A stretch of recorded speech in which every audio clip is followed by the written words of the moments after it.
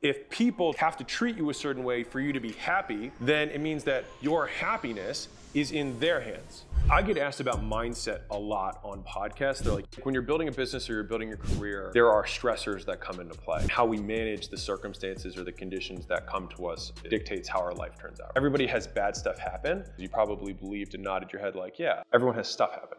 And then we choose to make it bad or good. Imagine for a second, two children that are playing. One child tells the other child, your nose is really big, or you're fat.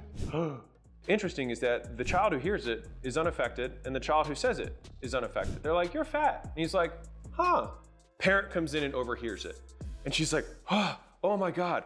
Takes the child that was called fat, comforts them, gives them the expectation that they should be upset, and then tells the other one that that was bad. And in a moment, there was something that is now traumatic that otherwise wouldn't have been. And so when we're kids, we walk into the world with no meaning. All we do is we observe.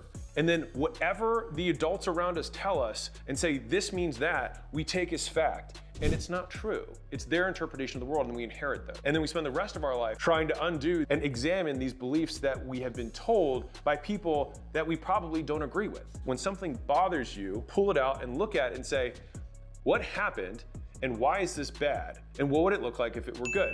And so the two tools that I use are time and volume. The volume example is thinking, okay, I'm in traffic. If this happened every day, would I be upset? If it happened every day, I'd probably expect it, which means that I would not be upset about it because it's just how things always are. If you want to make it positive, you say, well, what if every time I got in a car, normally it would take an hour and today it took 30? I'd be pretty excited about it. And so all we did is just change the volume on the circumstance to recalibrate the meaning that we're choosing to ascribe to it, good or bad. I like to think of circumstances a lot like weather, which is like you've got sunny days and you've got rainy days. And the problem, in my opinion, is that people, any day that it rains, they say is bad, and any day that's sunny, they say is good, when in reality, it just is. It's just the weather. Contrast is what create the quote good and bad, when in reality there's just a middle line and half of it's above and half of it's below. Then what we can do is artificially move the line in our minds by saying whatever this circumstance is, what would it look like if it were worse?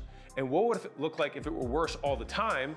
And if so, then maybe today's a good thing. The second frame that I like to use is time. 100 years out, but 10,000 years out, how much is this going to matter? The reason something affects you is because you have deemed it meaningful. You've said it matters. It's my worldview that nothing matters with a capital M. Like nothing matters in the universe. It doesn't matter. There's this statue of a head that's in the sands of Egypt, all right? And it's bigger than this whole room. And it's just the head, and it's worn out, and then inscripted along the forehead, it says, here lies, crazy name, who owned everything that the eye could see, the immortal so-and-so. And the only thing that was left was a worn out statue head that no one knew who he was. And it was 5,000 years old.